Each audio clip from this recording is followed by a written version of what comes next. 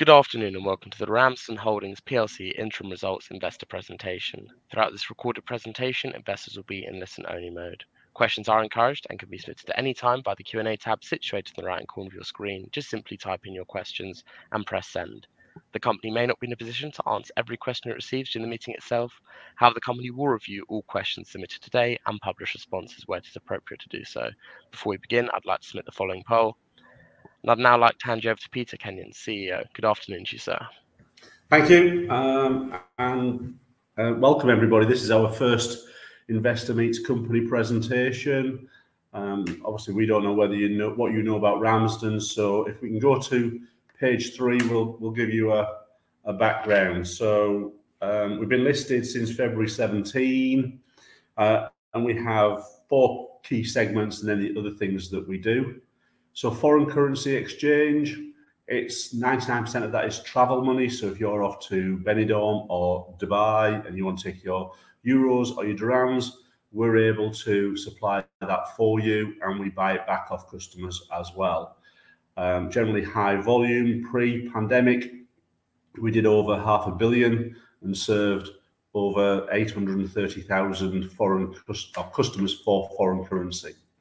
So that's the foreign currency segment, topped up with a bit of international money transfer that we do through a third party, and we have an old currency card that we're in the process of modernising. Pawnbroking. So pawnbroking is a small sum short-term loan. It's secured on, for ourselves, a jewellery item, so a chain or a watch. Customer gives us the item, we give them the cash. Customer repays, we give them their item back. Throughout COVID and currently, the repayment rates are better than they've ever been. Currently, it's about 88% of the people pay us back.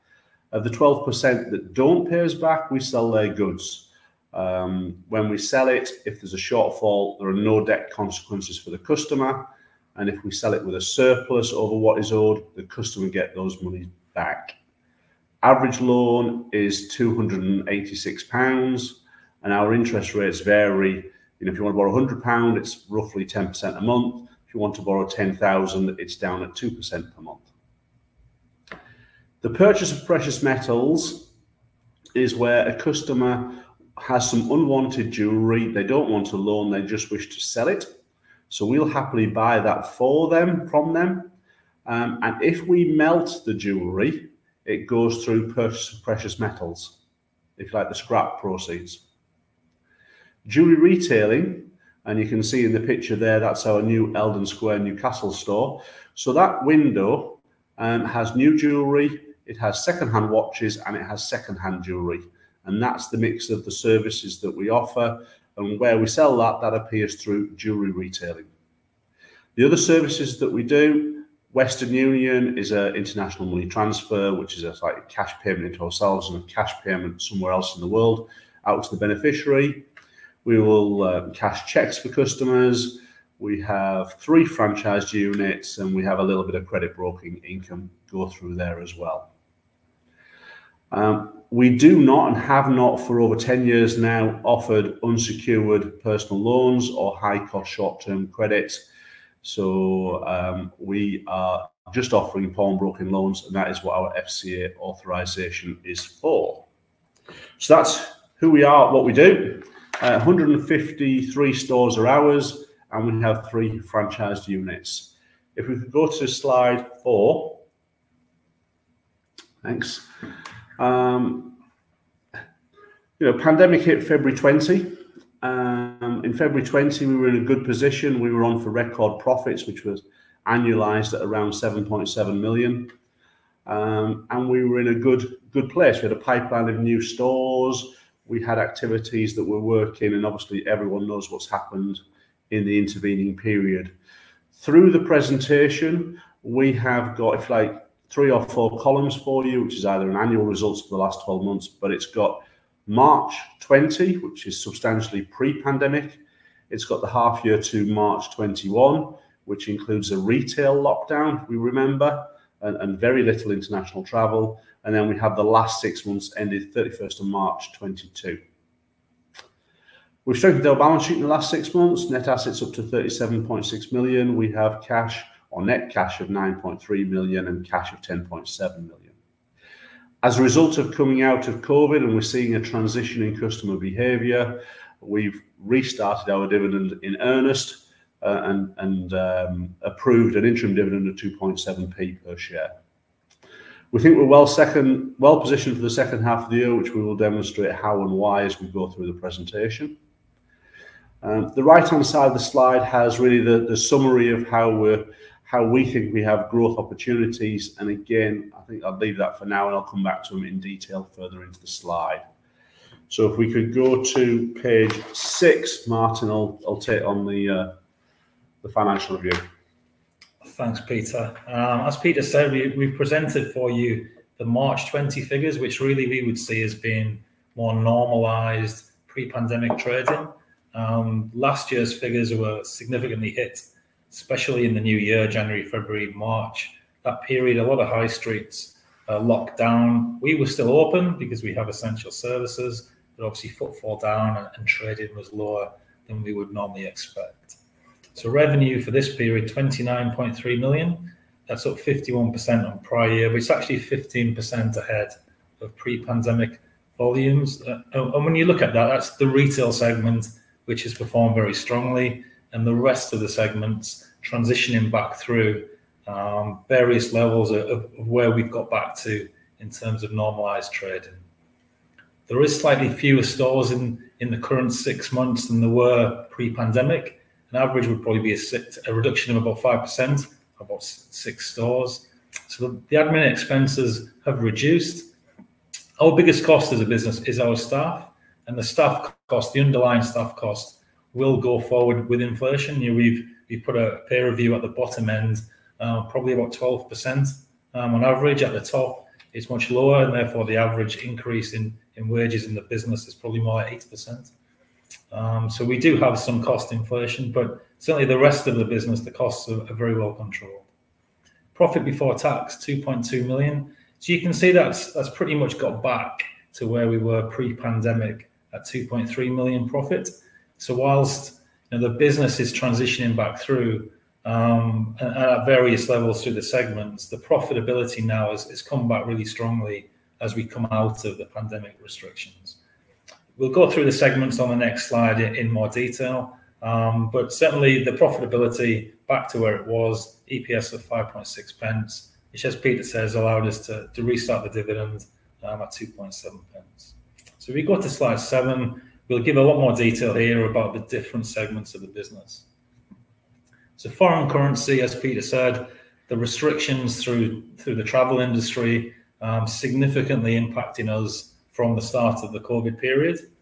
If you look at our report for our financial year to September 21, we explained that volumes for travel for our currency business are around 30% of pre-pandemic levels. If you roll forward to the end of March, we got to about 60% of daily volumes that we'd expect to see.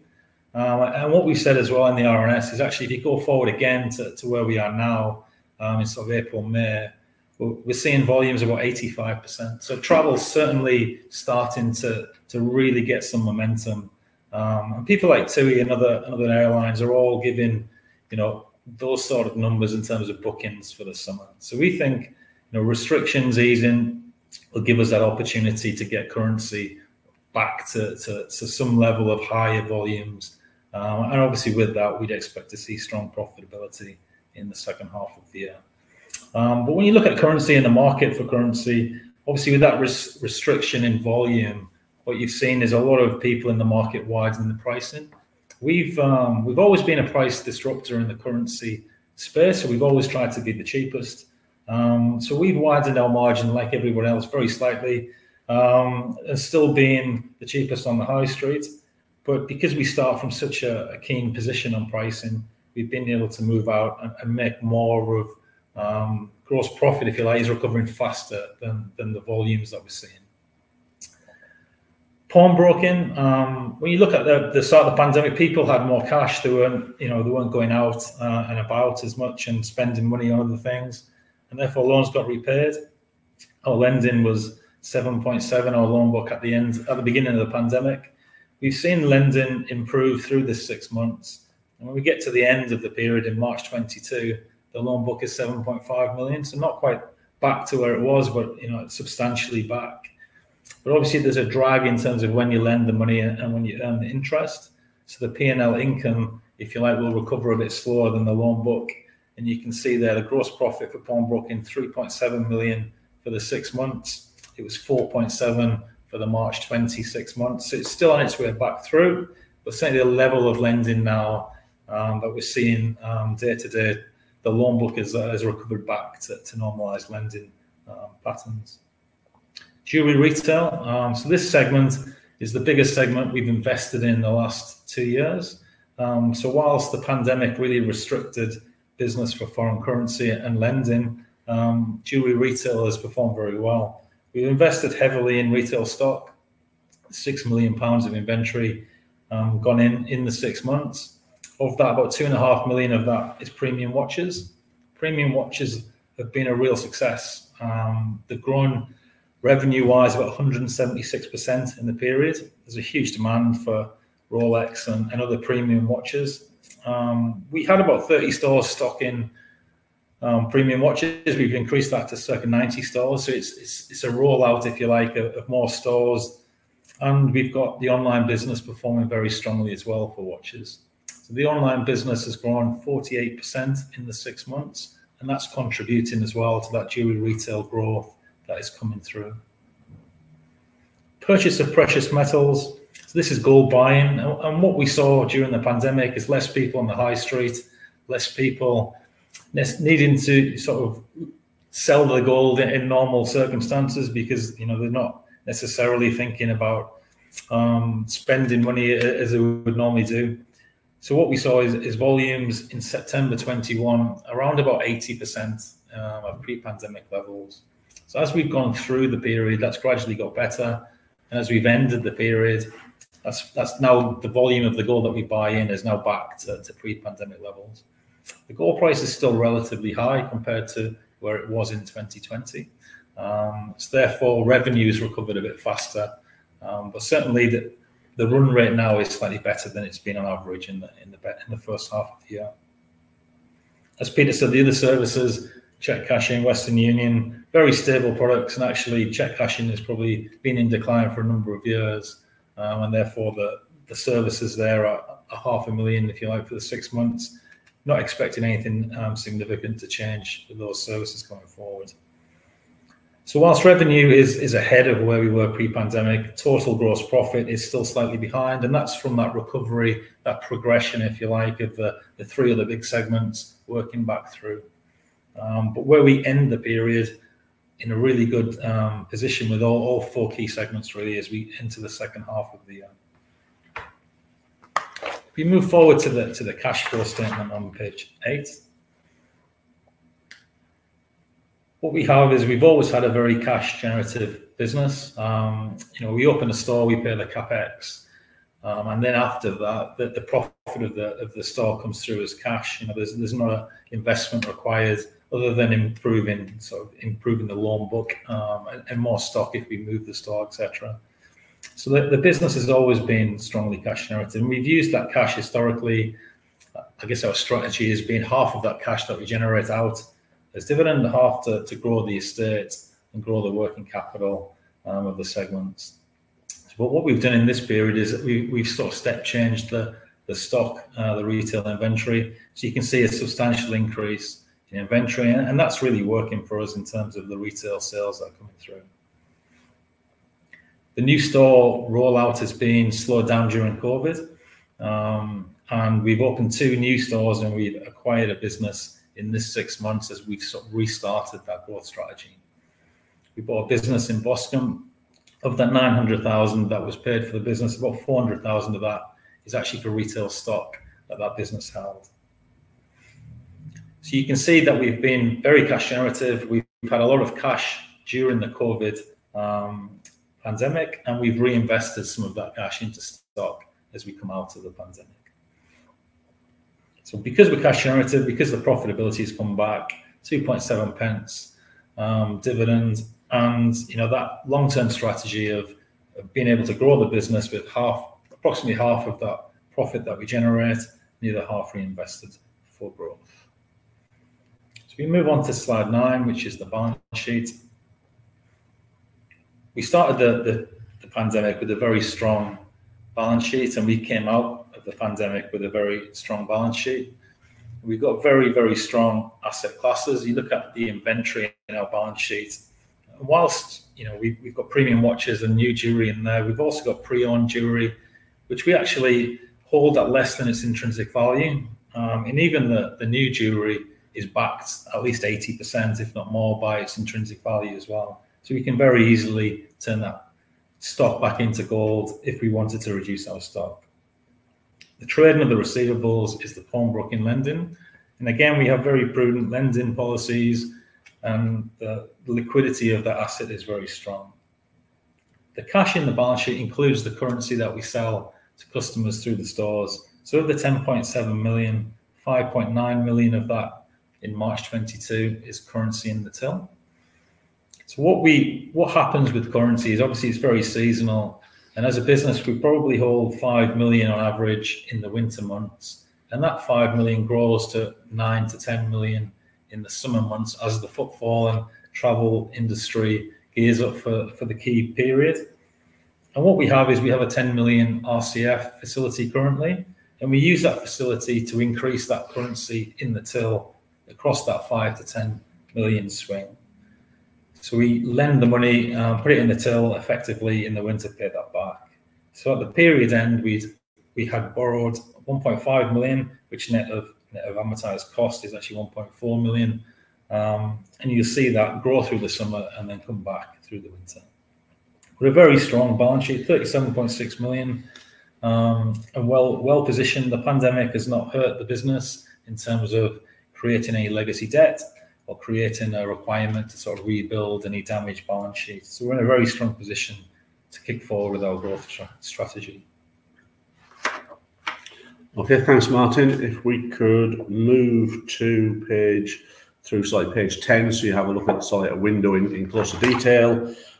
Page 11 is a summary of the 4 growth strategies that we have. We underpin that with well-invested systems. That's the IT system, that's the processes, that's the control that we have in the systems and controls through our internal audit and compliance and risk departments.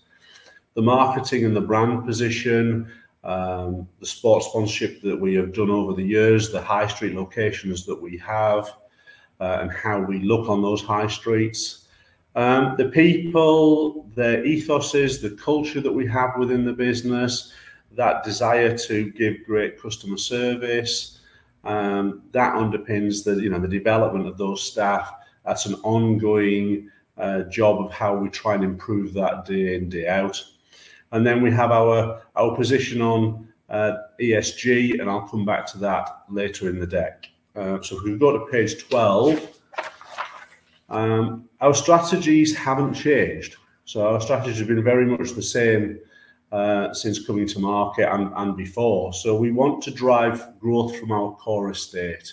What does that mean? It means we want to do everything a little bit better. So we look at our foreign currency. We think, how can we manage this a little bit better? So we manage the rates in different towns to make sure that we're very competitive.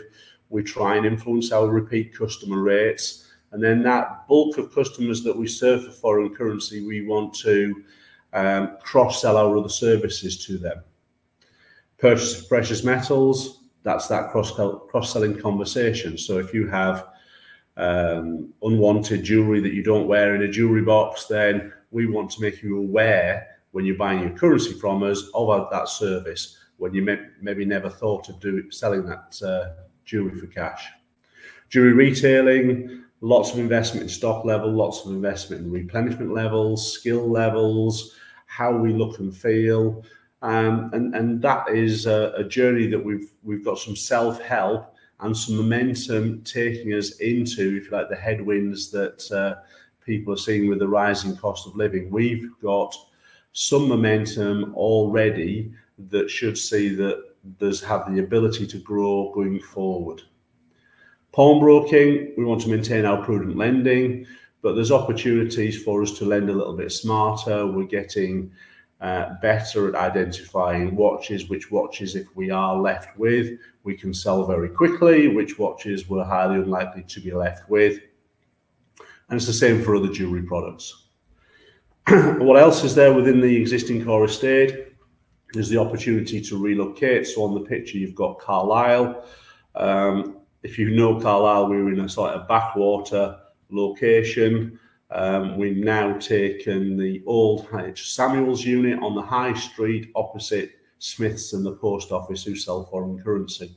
So the location's changed, the mix of services will change, and we have been building up our jewellery retailing and our foreign currency in this higher profile location. Since the period end, we have relocated Durham and Newcastle, and Newcastle, I said, is on the front of the presentation. We've got 3 stores identified to improve the jewellery offering. One of those is one of the stores that we acquired from the Money Shop. In layout, it still looks like a Money Shop. It needs to be converted, and that's in plan to do. And we have a very flexible lease portfolio. What happens there is, and I'll cover up one of the questions that I've seen, is that if our leases come to an end, and let's say the rent is one of the smaller rents at £11,000 or £12,000, if we could get a 10% reduction in the rent, because there are still some independents still wanting to take that size of store, we'd lose that in legal fees in doing a new lease. So what we do is we leave the property goes out of lease. The landlord's relatively happy because they're getting a higher sum than they would get if they renegotiated, but we have full flexibility should that location not suit our eye going forward because it's got isolated or the town centre has shifted. So opportunities to get better and drive growth from our core estate. And obviously the relocations that we've done that improve performance, you know, as we see in 2023, we'll have a full year of the benefits of the relocations that we've processed through this year. Moving on to slide 13, we think we've got quite a robust business model. We can replicate it in other towns. There are statistically 300 towns with 30,000 people or more residing in those towns, of which London counts as one. So there's ample opportunity for us to grow our estate.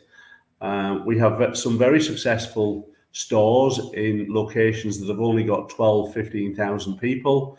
So we think that there's lots of options for us to grow the estate.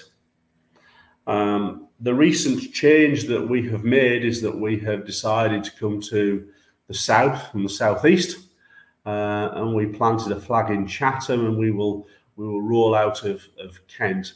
By making that strategic decision to expand the geographic area of our stores, which is now really national, we were approached, were we interested in buying a business in Boscombe near Bournemouth? If we hadn't made that strategic decision, like previously 2-3 years ago, we would have said, no, we're not interested, that doesn't catch our eye. Now we've made this decision to have a national approach. It caught our eye, it was a very good business, and we were very pleased to buy it. And that's one of the 3 additional stores that we have opened in that period, and we would expect to have another 5 in the second half of the year. We've got a good pipeline to continue store opening at a rate of between 8 and 12 annually on a look-forward basis. I'm aware some of you might not know our model. It has been in previous presentations, but if we have a new store, it costs around £250,000, and that's roughly 50% the capex, or the shop fit, etc., and 50% into the working capital. So working capital to cover some early losses, to cover the growth of the loan book, to put the currency, the sterling in the tills, and obviously the jewellery stock. In terms of the performance of a new store, the model is roughly a £20,000 to £30,000 loss in year 1, and that's primarily the costs incurred before we open a store. So obviously we've got the rental costs before we open, we've got the staff recruited before we open. It then passes into a £15,000–20,000 profit in year 2, and then a £60,000 profit in year 3. The cohort that we opened about 4 years ago, running into COVID, the worst store was performing to that model. The rest of the stores were performing better than that, and obviously that's what we wish to do. But that is an average model to give you an indication of what a new store would look like. In the bottom corner, that's our new store in the Argyle Arcade in Glasgow. That's the jewellery quarter of Glasgow in Scotland. We go to slide 14. Jewellery retailing and the jewellery retailing website, we've had great progress, growth of 48%. Period on period, you can see the growth chart there in the top right-hand corner, and a very nice picture of a Rolex watch. It's now 15% of our total jewellery revenue, up from 9% pre-pandemic. We want to push our website sales because it gives us that national approach now, the ability to sell across the UK.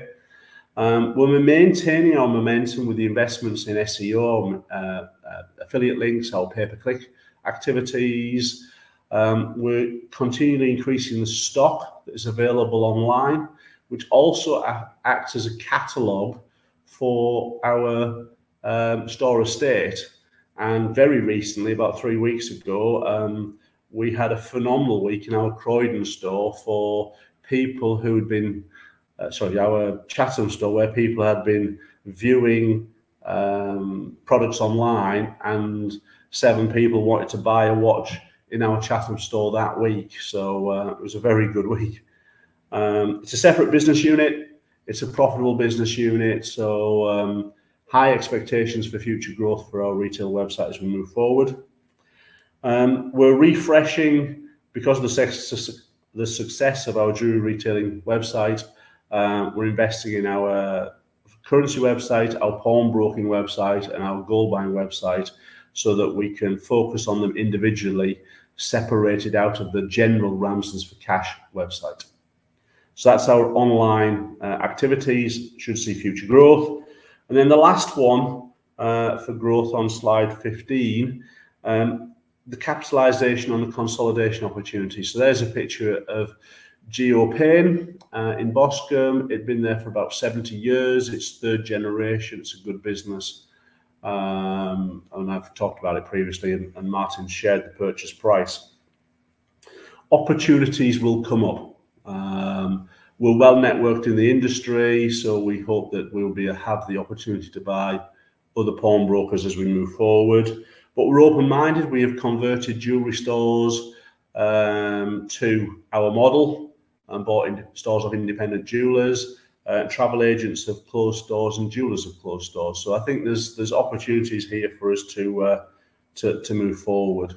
And we have the cash and the balance sheet to acquire businesses if opportunities exist. On page 16, we've got some details about our ESG policies. We're a low energy use business. We have a sustainable offering, if you like. People take something that's second hand and use that asset to borrow against it. If the loan is not repaid, we will recycle that jewellery either as a gold item for future manufacturing or retail in the windows. We recycle diamonds into new jewellery. We'll recycle unwanted jewellery. So one customer doesn't want it, another customer may, and that's part of our retail offering. Within our communities and our staff, we're very conscious that we should give back to our community, and we do support various issues. We've got a good Think Green campaign going through the stores at the moment, so we recycle and reuse wherever possible and minimise our energy use. Our staff relations are very good. We get good engagement with our engagement surveys. The scores, if you like, the feedback that we get from our staff is very positive. We have high repeat rates with our customers. We have a good, excellent, that's not good, an excellent Trustpilot rating at 4.8 out of 5. We have very few complaints. We support our customers if they're struggling financially. and believe in doing everything right. When we get into our governance, not only are we AIM listed, we are FCA authorised for pawnbroking and credit broking. We are HMRC approved for our money service business activities. We're a QCA member, and I'm the current president of the National Pawnbroking Association. So within the business, we've got high regulations, good systems and controls. We have a strong board to support and challenge Martin and I, and we have a very experienced internal audit and compliance and risk team. So we think we have a responsible attitude to our ESG position, and we'll continue that. And the Investor Meet Company platform allows us to have greater shareholder engagement. In summary, strong start to the half of the year, 2.2 million profit before tax. Those that follow our financials historically, we would make 2.2. We make half of our profit, a third of our profit in the first half of the year, and 2/3 of our profit in the summer month. So 2.2 million in the first half. You would think that should be about 6.6 million for the year. However, the run rate should be better in the second year for the income, but we have got higher costs, as Martin explained. An 8% increase in our peer review, slight increase in our energy bills, etc. But the rest of the costs well controlled. So that's the look forward position. Proven business model. We said that we would get through COVID. We've got through COVID. We haven't taken on any extra debt. We still have a strong balance sheet. We have good assets on that balance sheet. We're confident of our position going forward. Hopefully that's displayed in the interim dividend awarded. We have a strong pipeline of new stores, and we have growth opportunities. So hopefully we can continue our journey and pick up where we left off in February 20 and move it forward through 23, 24, 25. There are some further slides in the back, which provides further details. I don't propose to covering that off, so I'm happy to go through some of the questions that have been asked. Peter, Martin, thank you very much for your presentation. Ladies and gentlemen, please do continue to submit your questions just using the Q&A tab situated in the top right corner of your screen. But just for the company, take a few moments to review those questions submitted today. I'd like to remind you that a recording of this presentation, along with a copy of the slides and the published Q&A, can be accessed via your investor dashboard. Peter, Martin, received a number of pre-submitted questions from investors, and I wanted to start off the Q&A session with these. The first one reads as follows: what is the cost and payback of a new store fit out? Well, hopefully, like I say, I've covered that. The capex is around, the capex and the working capital required is about £250,000. And after 3 years, where we have some level of maturity, £60,000 plus is the store profit contribution. Perfect. Thank you very much. Moving on, what size do you see your store estate becoming over the medium term? I got asked that by the press this week, and my first target number is 200 stores, and we'll probably achieve that in 4 years, something of that order. Thank you very much. We have another question here that asks, how has the cost of living crisis impacted your business, both in terms of operating costs and trading? So Martin's covered off, if like, the operating cost, that cost in electricity bills and the wage increases that we have put in to reward our staff.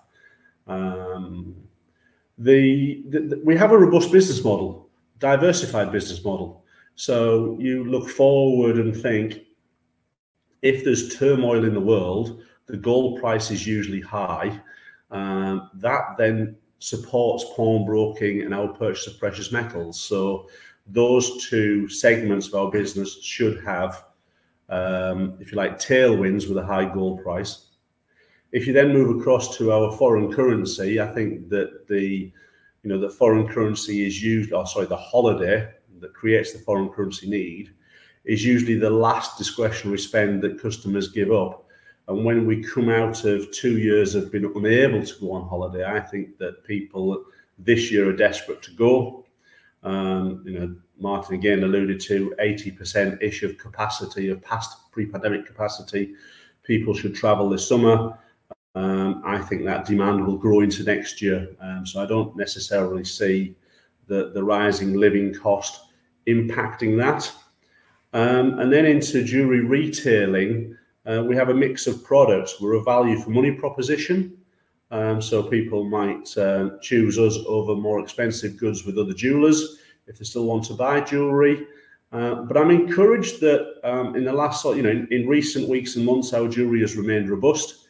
And if you think of the COVID times, I think the UK consumer saved up about, I can't remember, 220 billion, and they've spent a bit of that in recent months. But I think that I read a report there's about 160 billion of savings there saved up. So I think that people still have some money to spend, and we're there to support people who maybe suffer some gaps in their cash flows or short-term cash need with our pawnbroking service, which provides a solution. So I don't think that the headwinds are going to be a significant barrier to our future growth.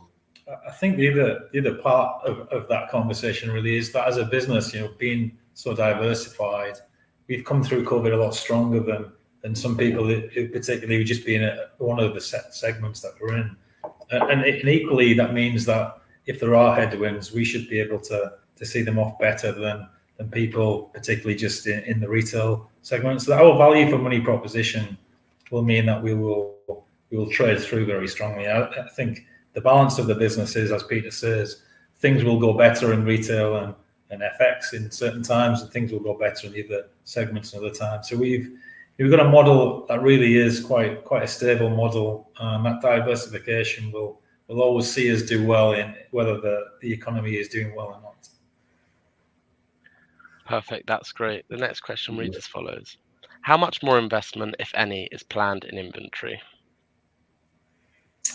So Peter's talked about the relocations that have worked really well in Newcastle. The picture on the front is day and night really from where it was before, and that's a much bigger window, and with that comes the inventory investment. I think we've still got opportunities. That the stock we've put some of that stock in quite late in the 6 months.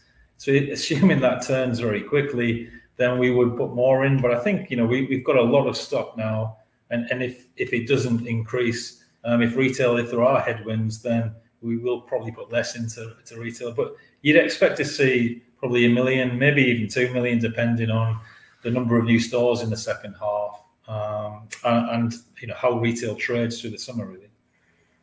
That's great, thank you, Martin. We have a question that relates to rent reductions and asks, what level of rent reductions have you achieved in the last 12 months at lease expiry / rent review date?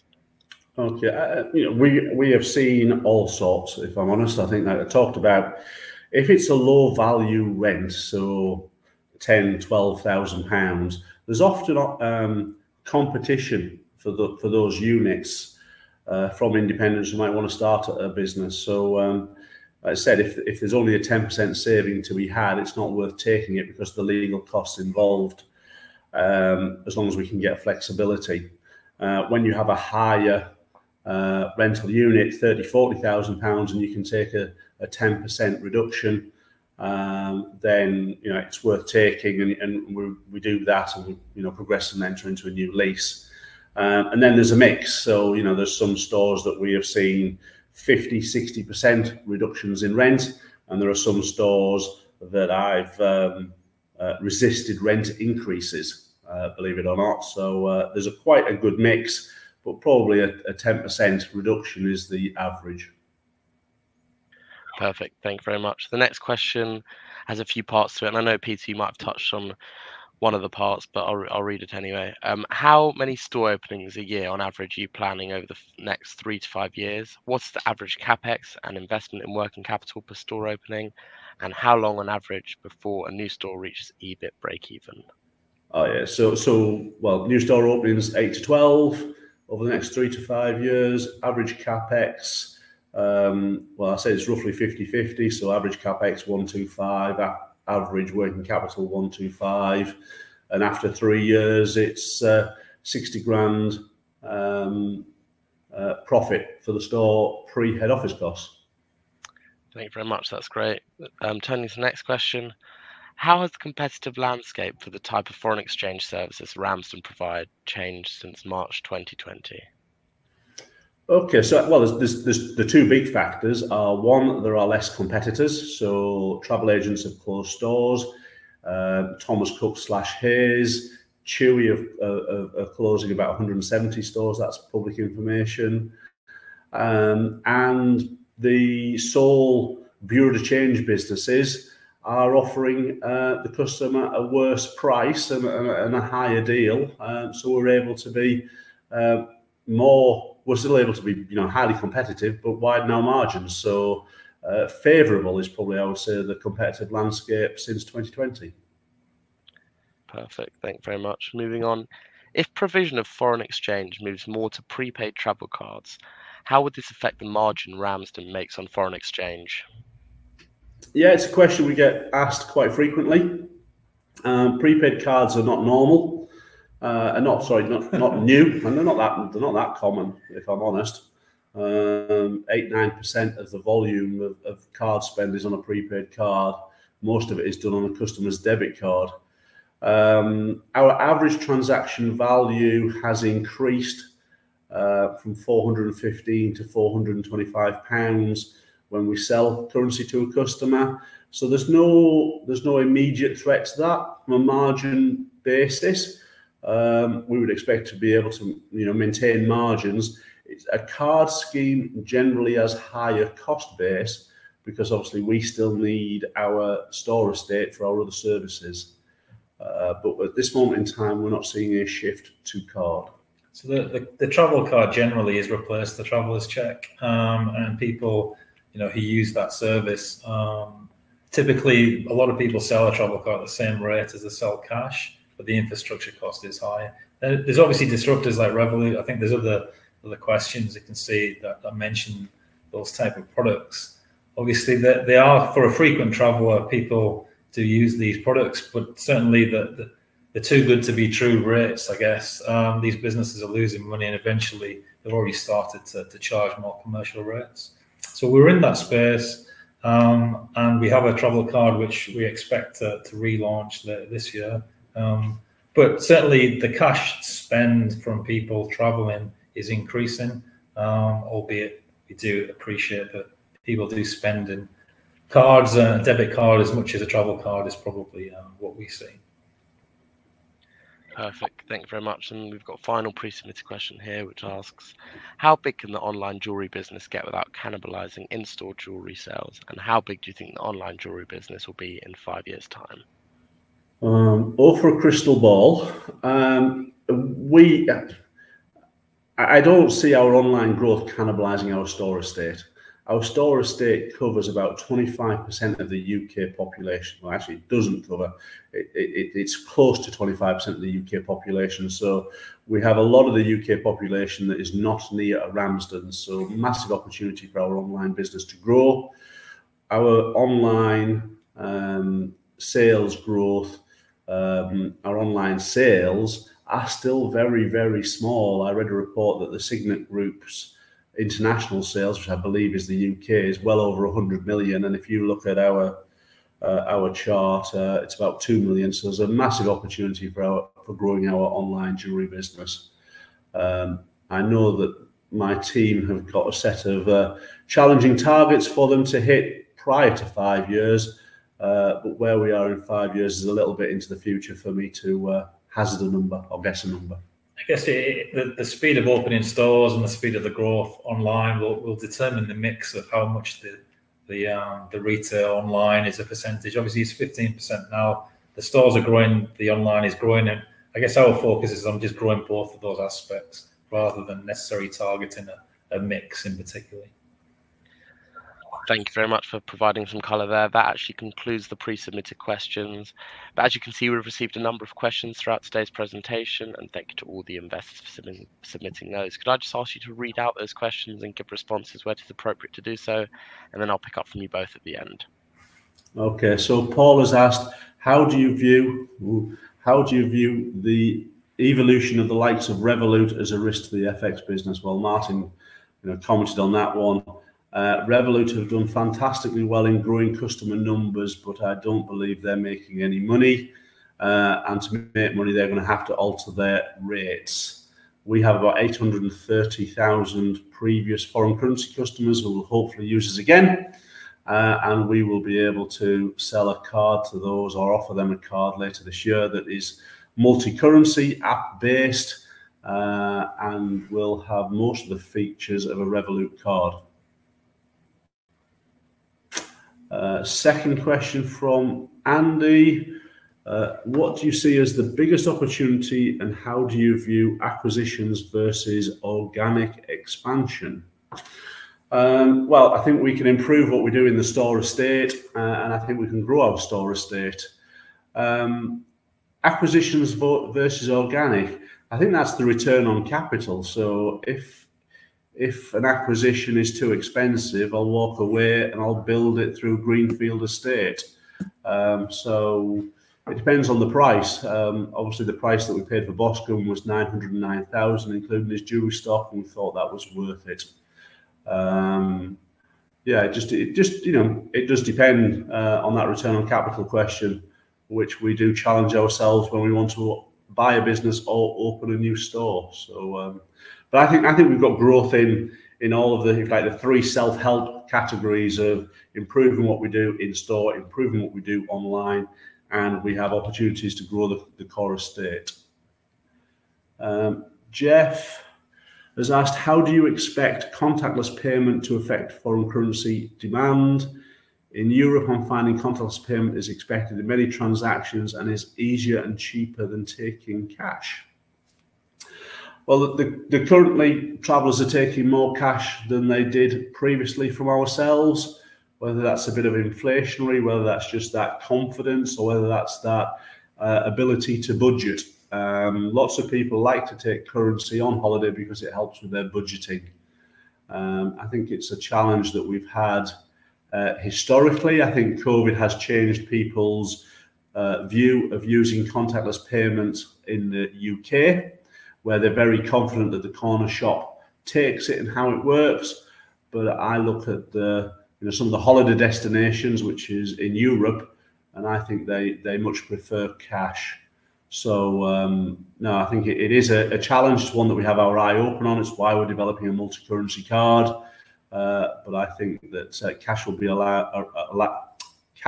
around for a long time to come. Jeff's asked another question. For jewellery, are RAMSDENS doing well due to a strong market or increasing market share? I'm surprised to see this going so well considering all the other rises in living costs. I think it's self-help. I think if you go back to page 7, Martin explained that it was a bit progressive. So whilst our revenue was 7 million pre-pandemic, 8 million in the pandemic, and then 13 million in the last 6 months. The 8 million is understated, really, because of the suffering of the high streets and the closures and not many people on the high streets. It would have been a lot more linear, I suspect, had that been, if you like, the same trading conditions as we've had in the last 6 months. So self-help to grow our retailing. I think we therefore are increasing market share. We're working very hard to educate customers that we sell new and second-hand jewellery, and our investment into watches, 176% year-on-year growth in watches, and we're still, we're only just got it up to 90 stores where it's available for customers to see it, as well as online. So I think we've got some more growth to come in jewellery. Peter, Martin, thank you very much for being so generous with your time there. I think you managed to get through all the questions. And of course, the company will review all questions submitted today and will publish those responses on the Investor Meet Company platform. But just before redirecting investors to provide you with their feedback, which I know is particularly important to the company, Peter, could I just ask you for a few closing comments? Yeah, I think that, let's say that the summary for me is in February 20, we were in a good position. We had momentum. COVID has created a pause. Our balance sheet, as at today, is slightly stronger than it was in February 2020. the opportunities, I think, are wider and more than we had in February 20 because of what's gone in the intervening period. So we're very optimistic of future growth and improved performance. That's how I would wish to leave the message. Thank you very much, Peter. Martin, thanks once again for updating investors today. Could I please ask investors not to close the session, as you'll now be automatically redirected to provide your feedback in order that the management team can better understand your views and expectations. This will only take a few moments to complete, but I'm sure will be greatly valued by the company. On behalf of the management team of Ramsden Holdings PLC, we'd like to thank you for attending today's presentation, and good afternoon to you all.